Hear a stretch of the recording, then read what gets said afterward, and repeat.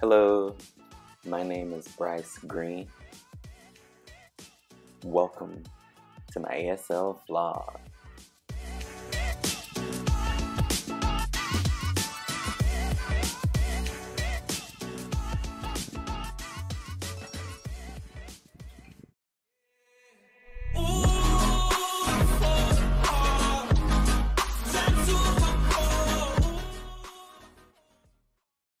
Hey guys, I'm Bryce Green. Welcome back to my ASL vlog. On today's episode, we have a very special guest. His name is Luke Bundrum. Luke is a full-time student here at the University of Georgia. He drives buses on campus. He teaches ASL classes for beginners, and he started ASL Dogs, which is an organization centered around sign language and deaf culture. He somehow still manages to have a social life. Oh, and I almost forgot, Luke is deaf. Later on in this episode, we'll interview Luke. We had a lot of fun doing the interview, but we got into some things. We discussed what it was like growing up deaf in a hearing world, what it was like being the only deaf person in his family, stereotypes that he's encountered over the years. What else did we talk about? We talked about his cochlear implant and whether or not he agrees with his parents' choice to implant him.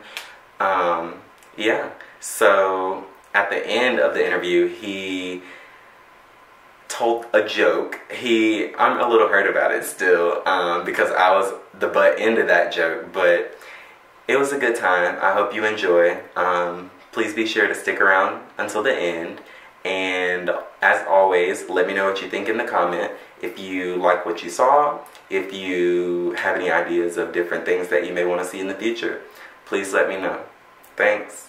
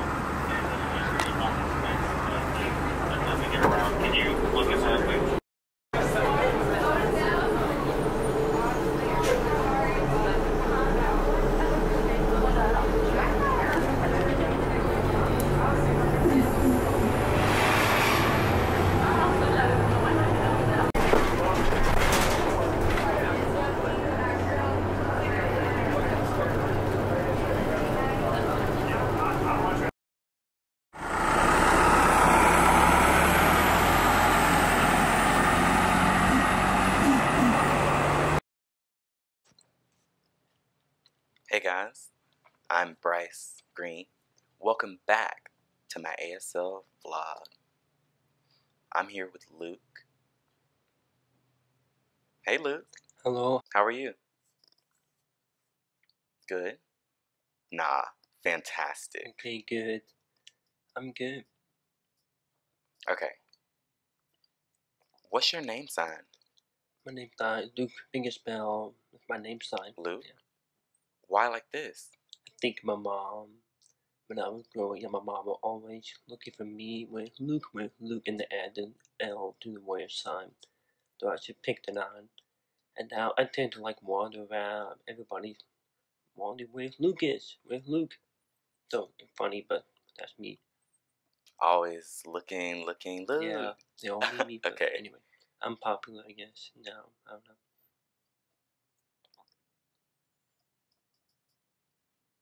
Okay. I know you're really involved in the community. What all do you do? With the deaf community, I do a lot of things. First of all, I'm with the Baptist Collegiate Ministries, BCM. I work with the deaf ministry, and I coordinate all the events, socials, and all of that. Second, I'm with ASL Dog. I'm the president of another social club. And the third, I'm work as well to bust up UGA. I'm also on Paint Line, and hang out with family and friends. Whoa. Yeah, I'm busy.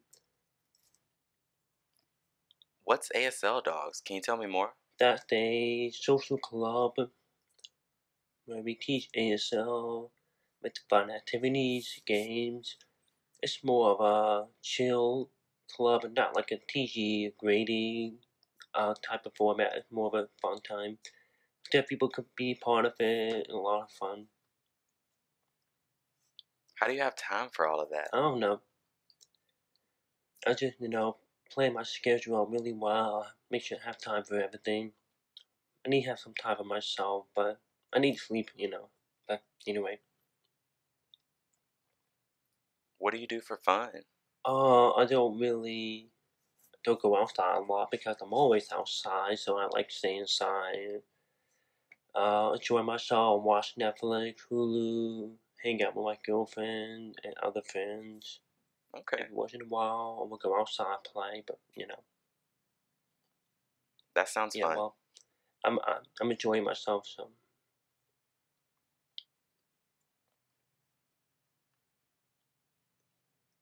Okay, so you drive buses. What's it like? Well, it's a good job, but it's a little bit challenging because I have to be able to rely on hearing with the radio, communicate with other drivers and the dispatcher. So I'm always, using the radio. They help me a lot 'cause they give me a portable radio that's more amplified so I can hear it better. Not on the bus radio because every bus have a radio, but it's not always clear or very loud. So I'm like, do I have more that's more reliable? Do I hear better? And more control over it. And I drive just fine, no problem. I can drive. I got a CDL for that. I would train for like 6, 7 months, train and then finish, and then I'm driving on my own, working, get paid.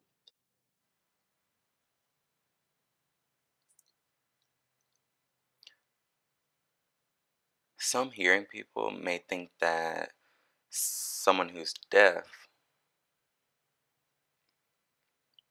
can't drive a bus. What would you tell them? I would say that people can do anything. If it's their problem, be deaf, it's not my problem, your problem. So I'll work for you, and if you can help me, I will work. They were willing to help me, so that was good for me. When you work with deaf people, you have to like make accommodations, help each other out. Cats should not be shut them because they can't hear. I don't know if fully deaf. I don't know if they're able to work because they have to listen to the radio. I mean, that's part of the job, so I'm lucky I get here with the cochlear plant. UGA?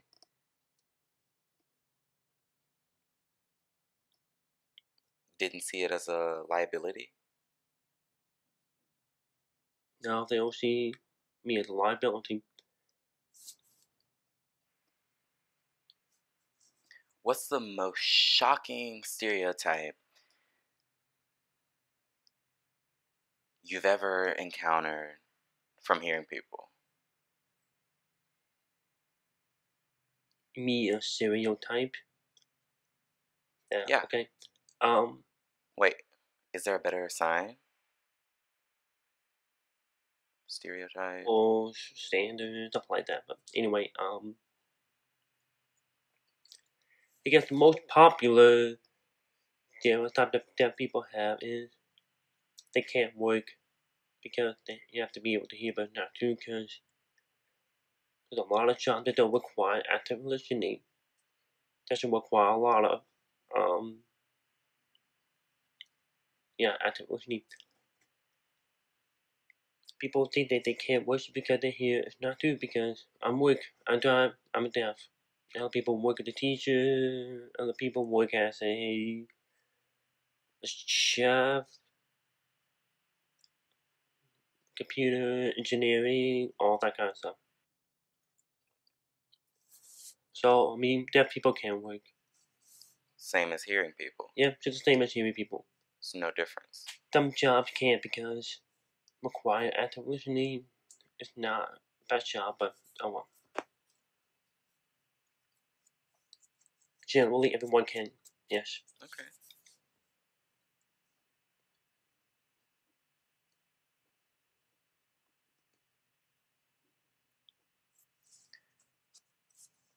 Is your family deaf or My family's hearing? hearing. Which? Hearing. I'm the Okay. only deaf. What was that I like? don't know why. I don't know why I'm deaf. I have no genetics. I just happen to be born with deafness. So it's hard because all my family's hearing, and yes, most of them sign, know how to talk to me, but it's struggle for me because we have family get together and I have a hard time understanding. So I just tend to eat and then just, be on my own. Because that I tend to be more independent. I tend to be independent. Be independent not so bad. I should observe and watch things. I want to be involved, but So, some people in your family sign? yeah, some people in my family saw my mom, my cousin, siblings. Some of them know a little bit, but mostly no. Okay. Do you prefer signing or communicating Reading or orally? orally. Orally. I prefer signing so I can understand everything, but I'm new to oral method, so I'm fine with that. But I prefer signing, yes. Okay. Your family, do they want you to grow up communicating orally? Right? Well, my parents wanted me to be able to communicate in both worlds, Both. and with the sign, a little sign, with the speech therapy, I got like both, best of both worlds, so to speak, theory, hearing and deaf world, into one. Do you agree with those choices? Do you agree with those choices? Yeah. How did it feel growing up in a hearing world? It's a lot harder, more of a different life experience, because most of the people are hearing, not all of them know signs, so it's a little challenging trying to communicate and understand what's going on. But it's not as bad, not as much of a struggle. But I just keep learning how to accommodate with the world and how to get around things.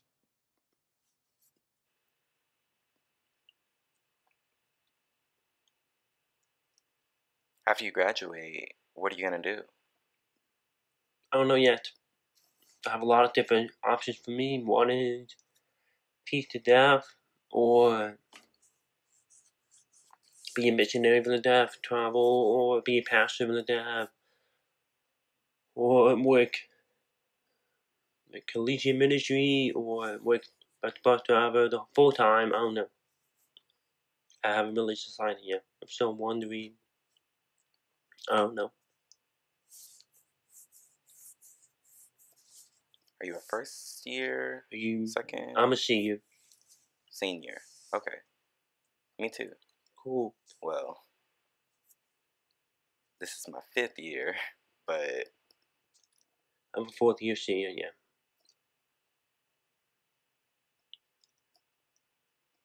you use a cochlear implant. Yeah. See, I cochlear implant. Do you like it?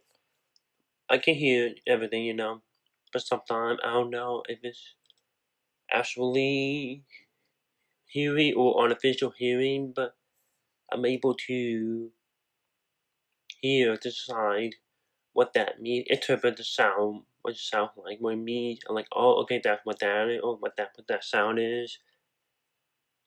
Um, I feel like I can participate in the world by hearing. It's a good benefit to have.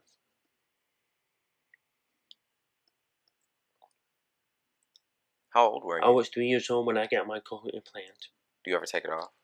I can take it off when I sleep, or if I'm tired of listening. I'm like, I don't want to hear you anymore. Peach, Peace. Okay. Anyway. Do you read lips? No, I don't lip read. I can, but it's not. I don't use that method much. It's harder, and everyone lips different. and if I know the person and I'm used to their voice and the mouth, I'll be okay. But a new person, I'm like, oh, I don't know, go over my head. How many hearing people think that all deaf people read lips? A lot of them, yeah. But it's not true. No, it's not true. It's wrong.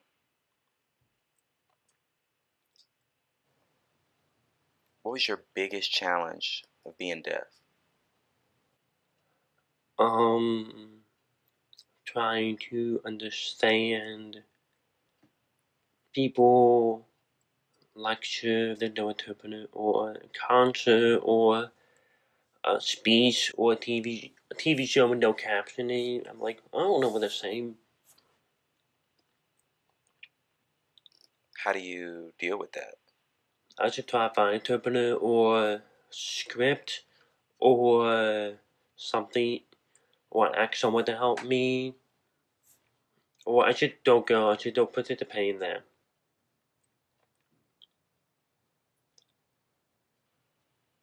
In all of your classes, you always have an interpreter? I have class Okay. on my interpreter, yes.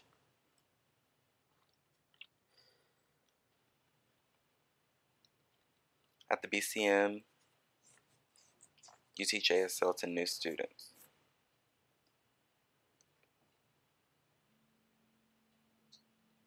What's that like? It's a lot of fun to teach new people, learn ASL. I'm always excited getting more people following that community. If they don't know ASL, if you don't know ASL, it's kind of hard to be part of that community. You know ASL, you're part of that community. So it's a lot of fun to teach and usually slow process. It's a new language. And you have a lot of practice, you have to get used to it, taking all the information, all the grammar, vocab, and all of that. It's a lot of process, but it's good.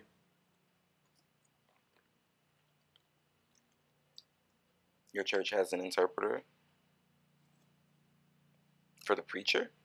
Preacher, yeah. My friend interprets for me. They'll hire one just a volunteer interpret.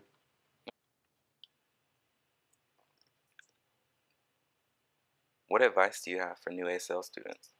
I think they go meet deaf people, hang out with them, if they know ASL, it's a better way to learn, watch signs, learn from them, and then help each other.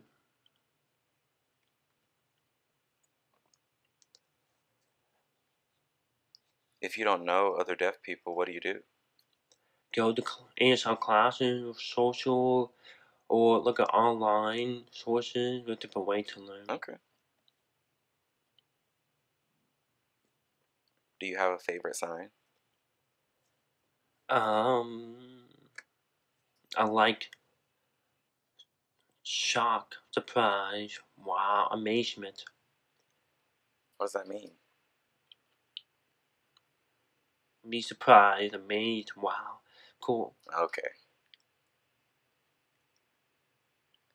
What's the sign for joke? Like this. Can you tell me a joke in ASL? You know, ASL pun. That's fine. There's a lot of good jokes with that. You know what this is? You know what that means? Hangman? No. You know what this is? Stand. Upside down. Yeah, upside down. Stand upside down. Understand.